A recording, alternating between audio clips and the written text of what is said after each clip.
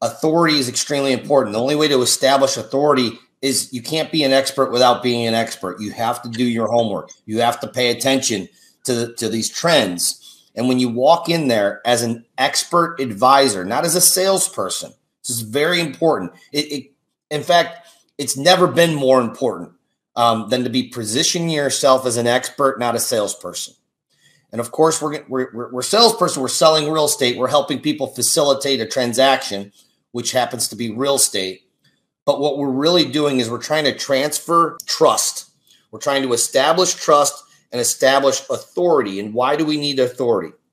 It's so that they're going to listen to us when it comes time to price it right, when it comes time to reduce the price of the house, if need be. They're going to listen to you.